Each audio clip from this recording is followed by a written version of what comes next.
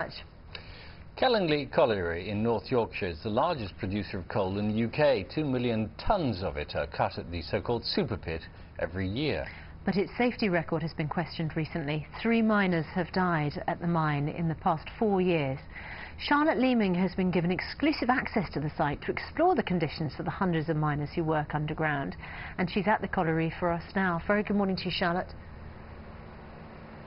Good morning, thank you. Yes, Kellingley is one of the last few remaining deep coal mines in the UK. Many of these places closed down in the 1980s and 90s.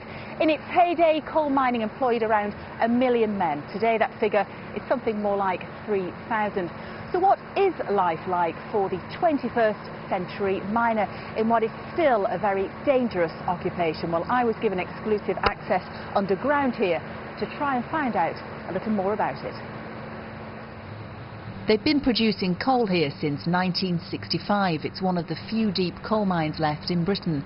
It once employed over 2,000 men, but over time, technology and machines took many jobs away. The present workforce is made up of around 700 men, and I was given the chance to join some of them on shift to see what working conditions are like in today's coal mining industry. Well, I've had the safety briefing, wearing all the protective gear, of course. There's no turning back now. Time to get into the shaft and to go down 800 metres. Let's see how it goes.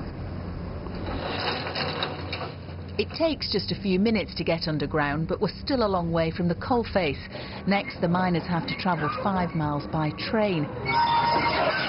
It takes at least 40 minutes for this leg of the journey, and miners were keen to tell me that safety was still paramount in this job.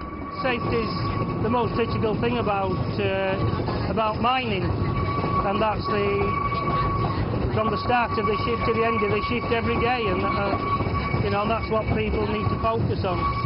All got in control. After some safety checks, it was then on to the next mode of transport. Yeah. And just lay down on your stomach. For the last 1,000 metres, we travelled on what's called a man-carrying conveyor, which turned out to be a fast-moving and very bumpy ride. And then, after just a few minutes by foot in sweltering heat, I got my first sighting of the coal face.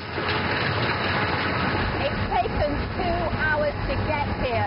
It's hot, noisy, confined and filthy, and it's so exhilarating to see this beast of a machine cutting into the coal face.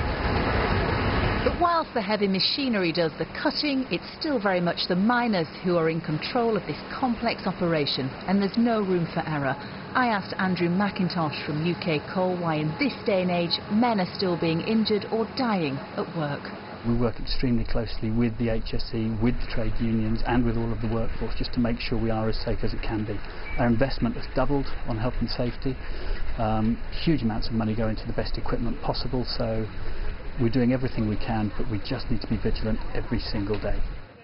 Coal mining isn't as labour intensive as it once was, but despite advances in technology, it's still physically demanding stuff. Hours spent in dark and dirty chambers, some filled with explosive gases.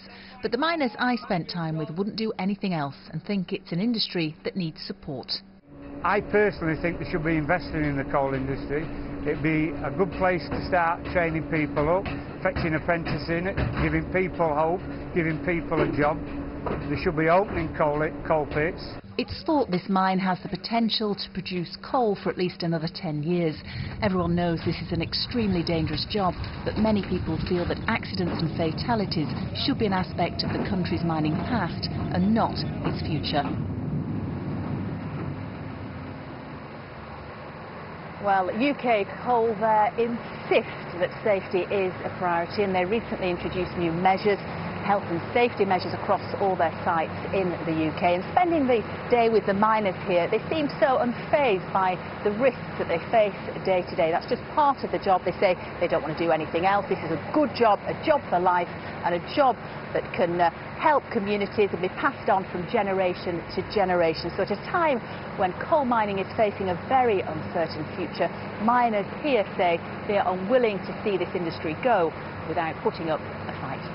Yeah. All right, Charlotte. Thanks very much indeed. Charlotte Leeming reporting.